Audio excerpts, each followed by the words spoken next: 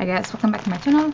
Laura is here, and today I have an unboxing, and I didn't do an unboxing in so long because I didn't spend my money. I guess this year I didn't purchase too many things, especially in beauty.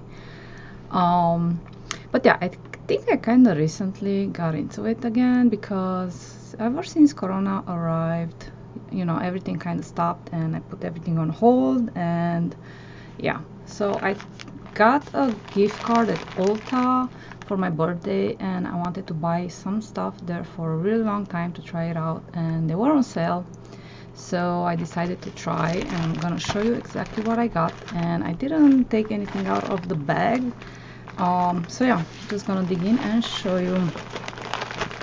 So first of all, ta-da, you got the Honest Beauty eyeshadow palette. And I noticed, you know, for Honest Beauty, like some of the products, ton of the products actually are wrapped in package, which I kind of try to avoid. And then at some point they had some lipsticks and they were organic, and you know, they kind of keep on switching their products around, and I'm really not gonna go for it. I try one of their lipsticks and it's great, you know, but I'm trying to keep my products plastics free now. And as you can see, this palette, it is just cardboard, paper, cardboard, and the palette, it is cardboard, and the ingredients are clean, are non-toxic. That's why I went for this. And this was, I think, $20, which I think was really affordable for a palette, especially eyeshadow palette. Yeah, I don't have the pricing here, but yeah, I'm gonna do a full review on this palette. And yeah, of course it has a plastic film on it like any other palette in the market, I guess, which I'm gonna recycle. But yeah, the palette looks like this, and I thought it's the perfect palette for fall, and it was on sale, and it has 10 eyeshadows, and these are perfect for fall. And this is more on the nude,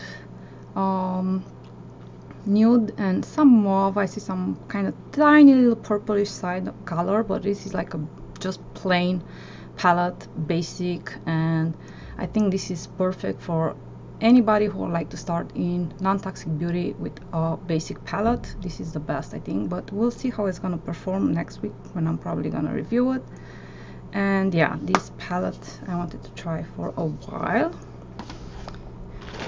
And then I have another makeup product, and this is Juice Beauty Phyto Pigments Perfecting Concealer. It was also on sale, and I'm loving RMS, the Uncover concealer.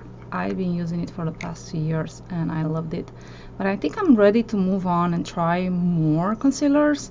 Even though I heard so many hype concealer on the market, I think I want to try it my own and review it and discover if it's working for me or not.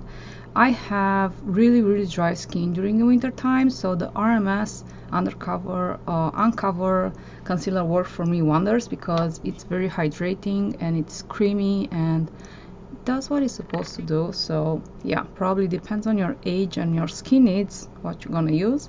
And yeah, this concealer, it's pricey, but it was also on sale, so I went for it. Just be aware, not all Juice Beauty is non-toxic. It doesn't have 100% non-toxic ingredients. The concealer does, that's why I went for it. And this is in color Buff, and I, you know, from the look of it, it doesn't look like a buff, like a medium color. It looks like a light, but we'll try it out also next week and we'll see how that works. And the last item that I got, it's rose hip seed oil from Heritage Store, and this is an organic oil. And I wanted to try this one out because I was loving the Trilogy rosehip oil for a while. I think I've tried even in the past. I always kind of came across a sample and I thought that was so wonderful for my skin, and I want to try more. But I think the Trilogy one, it's so pricey, and this one, it's more affordable and it's also organic. So yeah, I said, why not, let's try something more affordable and hopefully wonderful. So yeah, these were the products that I got from Ulta. Let me know if you guys tried any of these products and what's your opinion, and I'm really curious if you love it or not. But yeah, maybe give me your suggestions. What's your favorite at Ulta, and what should I get, what I should add on my wish list and purchase next, because I'm really curious what are your favorites.